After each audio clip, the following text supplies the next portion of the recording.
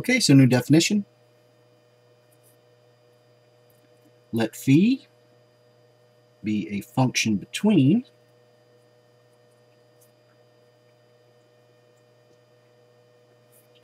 the sets A and B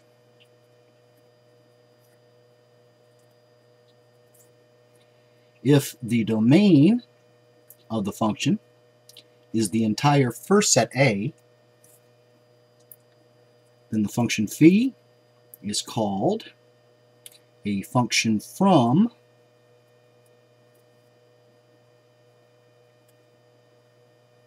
the set A into the set B, and this is denoted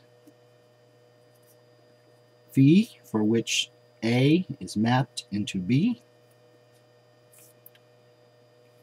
In this case,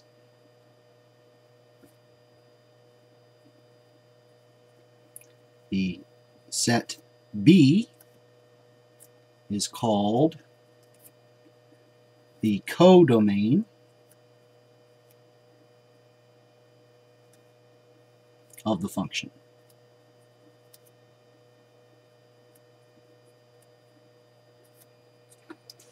So let's revisit our map diagram for a function between the sets A and B.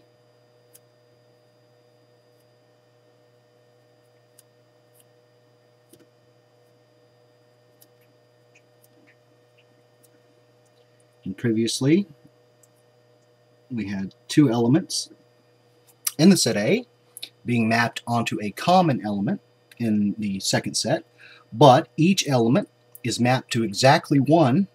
Each element in the set A is mapped to exactly one element in the set B, and so this is a function between the sets A and B. In order for this to be a function from the set A into the set B, each of the elements in the set A must be mapped to only one element in the second set B. And so if we now map the element A sub 3 into the element B sub 2, we now have a function from the set A into the set B, and we can denote this function as phi and show the map from the set A into the set B.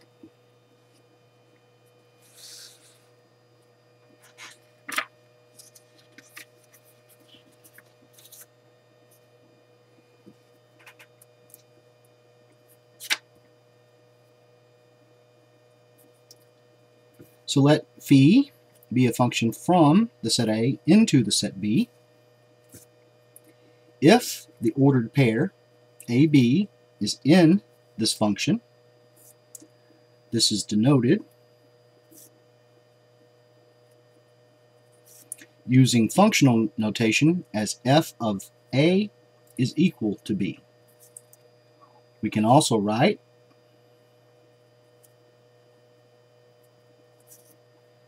that the element A is mapped into the element B. Now notice that the range of the function phi is a subset of the codomain B. Okay, so now we need to begin to consider certain types of sets, in particular sets of numbers. And so the first set that we will define is the set of natural numbers. The natural numbers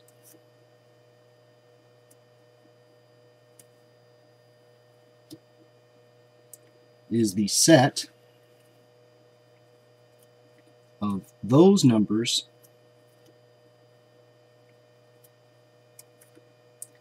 which we use to count objects.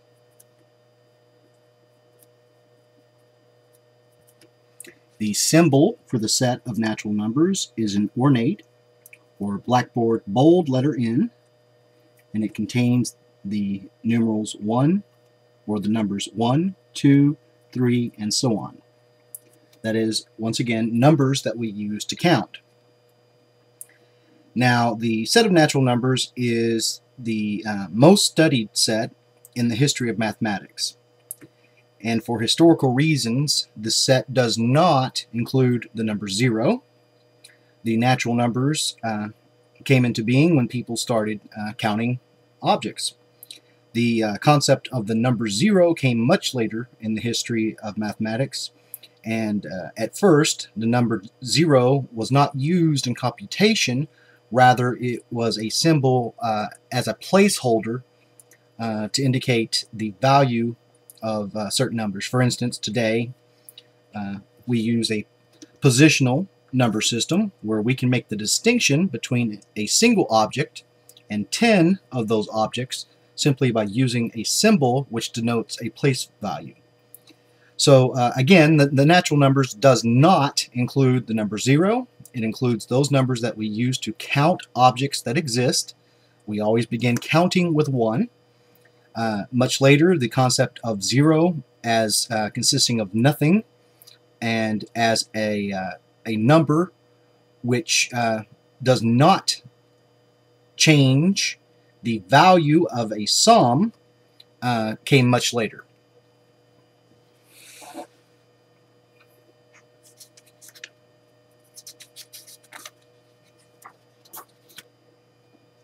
So the next set of numbers that we will define are the integers.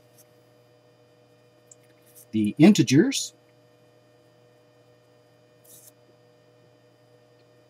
consist of the number 0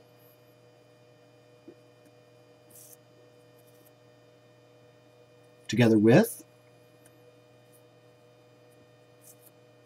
the positive and negative natural numbers.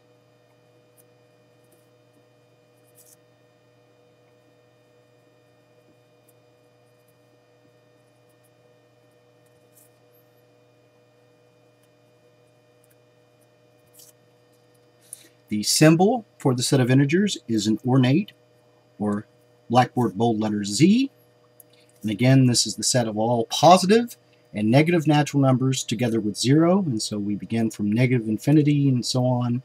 Negative 3, negative 2, negative 1, 0, 1, 2, 3, and so on to positive infinity in increments of 1. Now the symbol for the integers comes from the German word Zahl, which means numbers or number, singular, or Zahlen, which is the plural, numbers.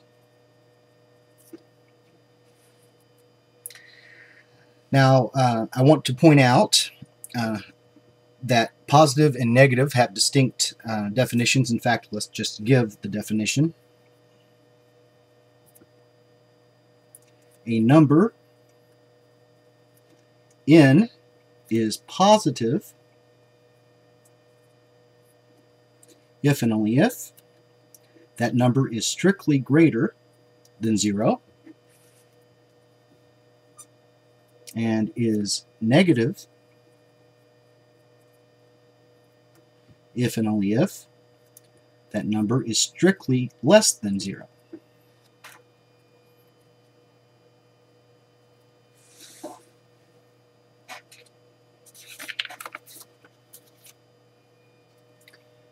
So notice the number 0 is neither positive nor negative,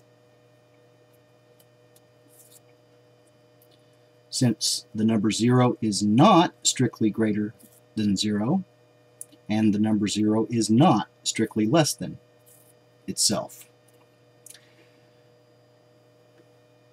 So the concept of positive and negative can be associated with a position relative to the number 0 on a number line.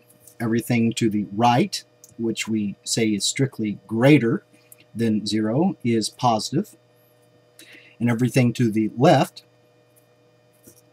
which we say is strictly less than 0, is negative. And another thing to note about the number 0 is that as it is neither positive or negative, the negative of 0 is simply 0. Now, it will be convenient for us to consider subsets of the integers. One common subset is what we call the set of positive integers, and this is the set of all integers such that that integer is strictly greater than 0. Notice that this is the set beginning with 1 and continuing on indefinitely, and so this is identical to the set of natural numbers. We also considered the set of negative integers, and this is the set of all integers such that that integer is strictly less than 0. Other common notations for subsets include what we call the set of non-negative integers, and usually we use a superscript greater than or equal to 0, and this is the set of all those integers that are greater than or equal to 0. And again, we call this the set of non-negative integers.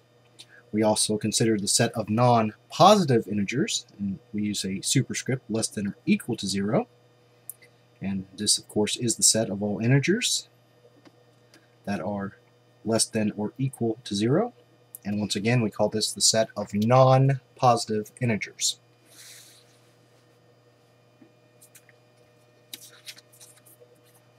Okay, so next we begin to consider operations. Roughly speaking,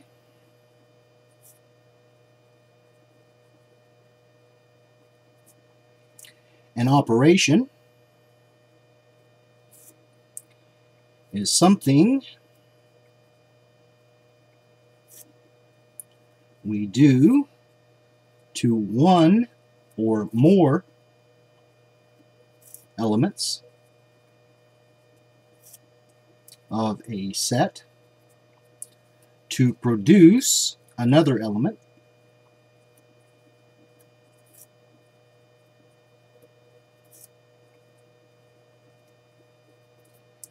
which is not necessarily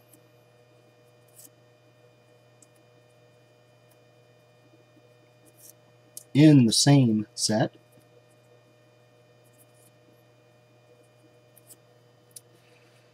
So a function, or rather an operation, is a function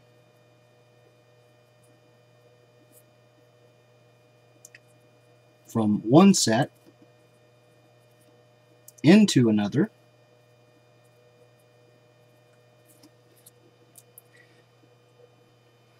and common examples include the operations of addition, subtraction, multiplication, and division.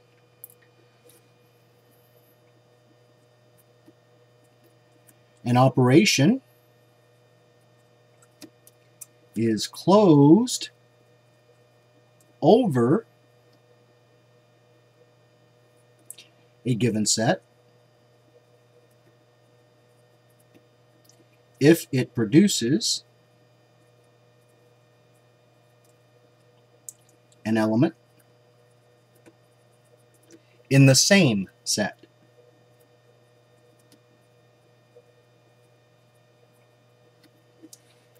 Equivalently,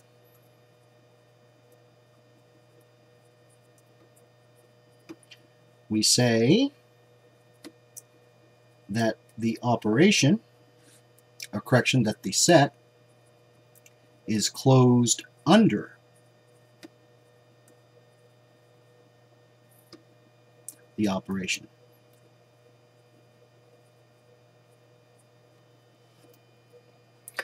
So next we'll begin to look at special types of operations that are closed over a given set.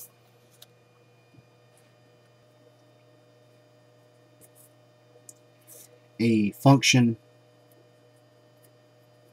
phi from the set A into the set A, that is a function mapping the set A back into itself,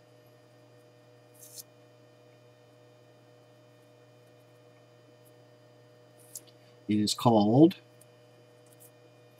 a unary operation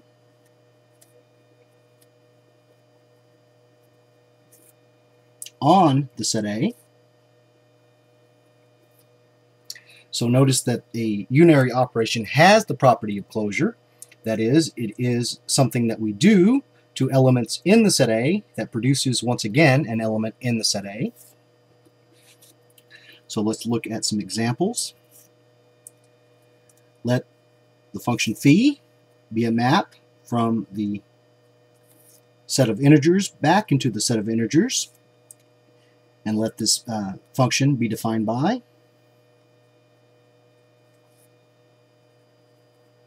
phi of a is the negative of a. Now for any integer, if we take its negative, we once again have an integer. And so this is a function that maps the set back into itself. And so this function phi is a unary operation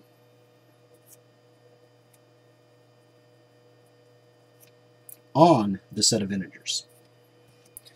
So next, let's look at an example of an operation that is not a unary operation on a given set.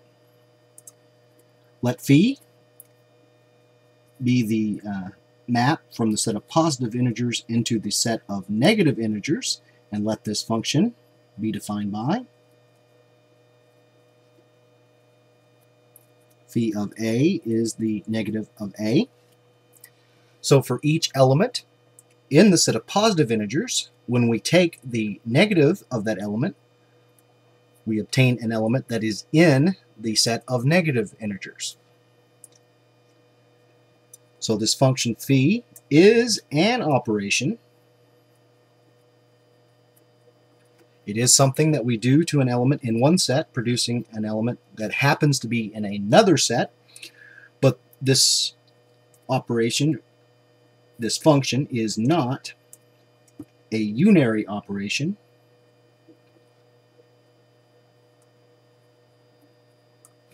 on the set of positive integers, since it produces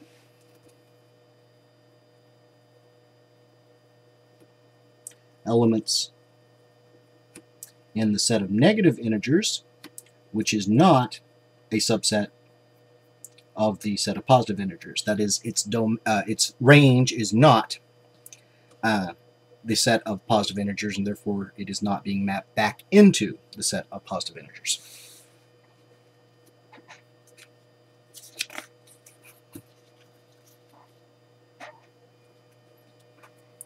So next we define a new type of operation, a binary operation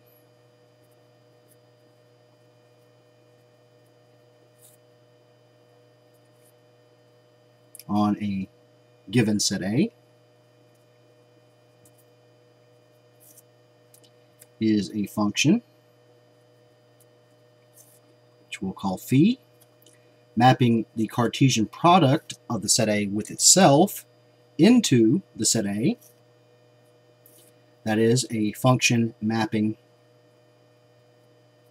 ordered pairs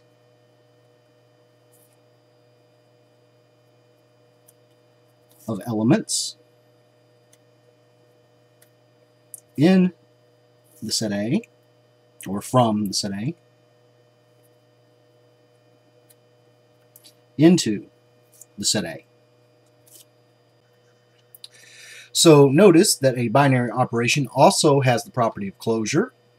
In this case, we are taking two elements from the set A and combining them in such a way as to create a third element, which is once again in the set A. Now, the Cartesian product of a set with itself is usually denoted with a superscript notation. And so, for example, the Cartesian product of the set A with itself can be denoted A squared.